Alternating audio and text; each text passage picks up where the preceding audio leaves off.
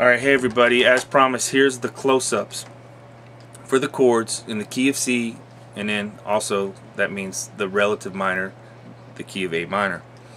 Alright, first chord we're going to deal with is a C major chord. Alright, it looks like this, it sounds like this. Alright, so what am I doing here? I'm fretting the 3rd fret on the 5th string, which is the low C of that chord. On the 4th string, I'm fretting the 2nd fret with the middle finger. That's an E. The G is open, that 3rd string. And on the 2nd string, I'm fretting with my index finger at the 1st fret, and that's making a C. And then of course the high E is left open. Alright, so if I'm going to play that as an arpeggio, which is single notes,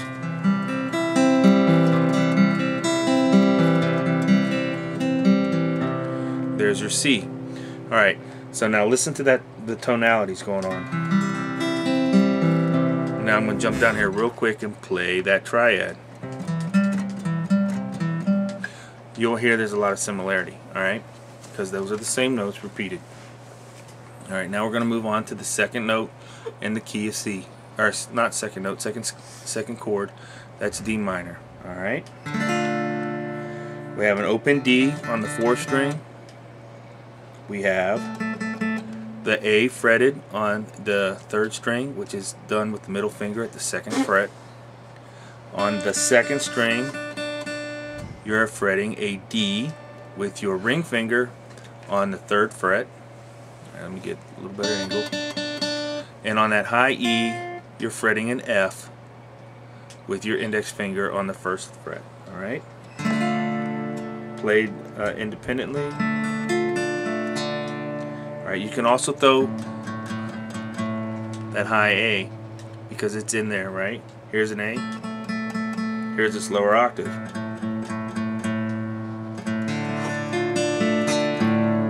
You can add that in and it's still a D minor. It's not used as often, but if you wanted a bassier, deeper sound, you could strum that out.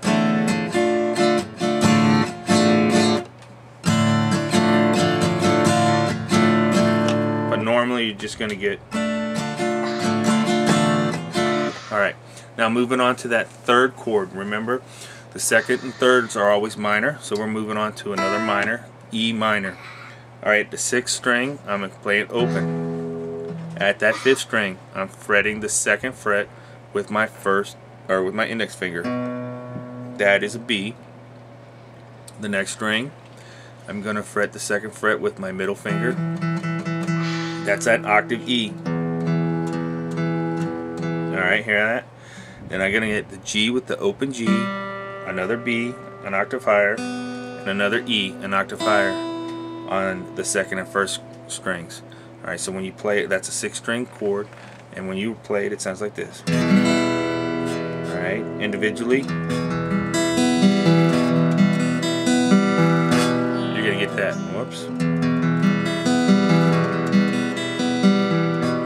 Alright, now we're going to move on to the 4th chord. The 4th chord is going to be an F. Alright, we talked about F's being major.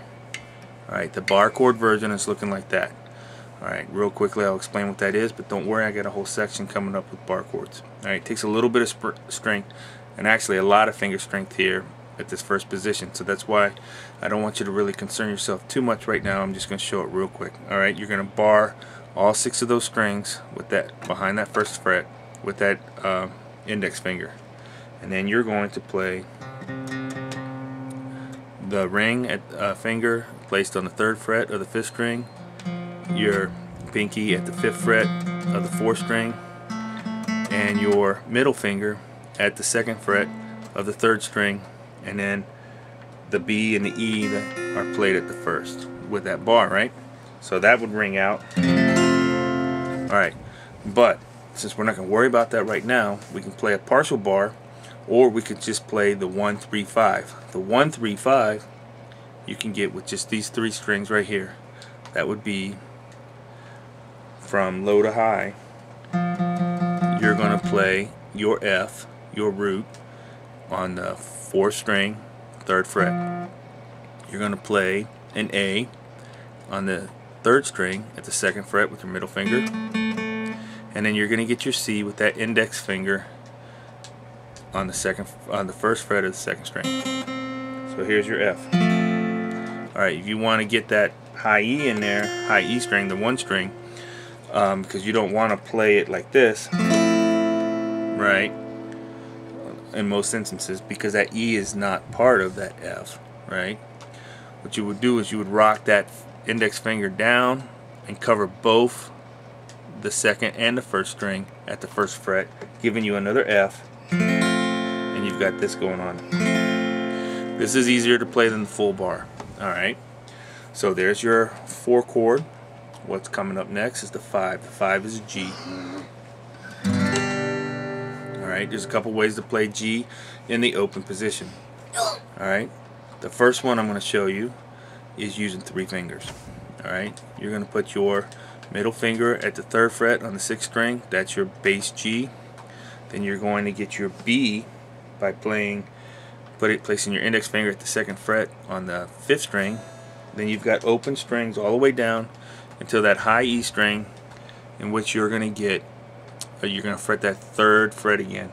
That's going to give you a higher octave G. Alright? Alright, you can do that with your pinky too. Some people like to do it that way. Alright. There's other ways to finger this chord if you were going to be moving through chords quite quickly. Some people will go ahead and use their middle, ring, and pinky, leaving this index open so they can jump to another chord. I'll show you that little trick later, but I'm just going to play it right now. Whoops. Alright, now the other way that I told you that you can play a G is using 4 fingers. Alright, it's still a G. All you're doing is getting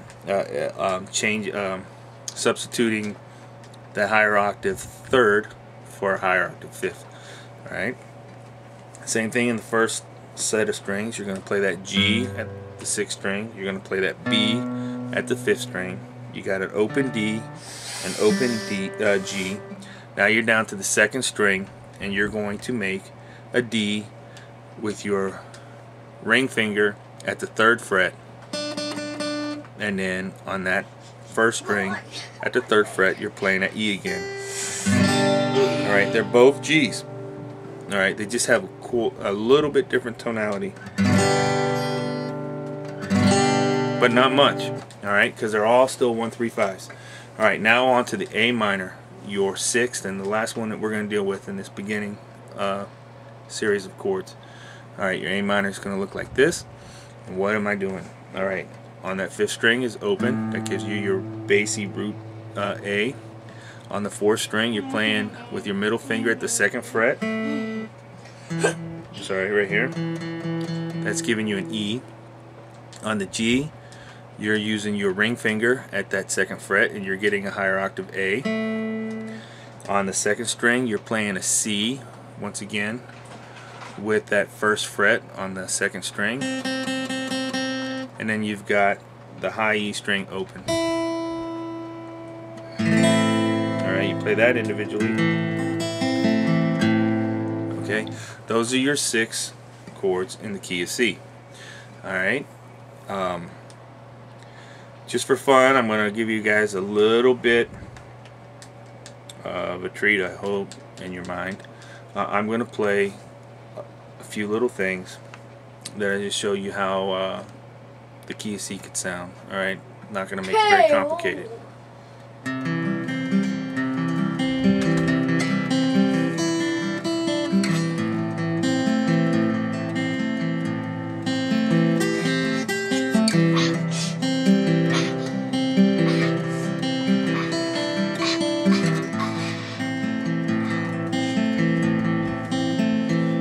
Okay, so there you go. All I was doing was toggling between the root and its relative minor.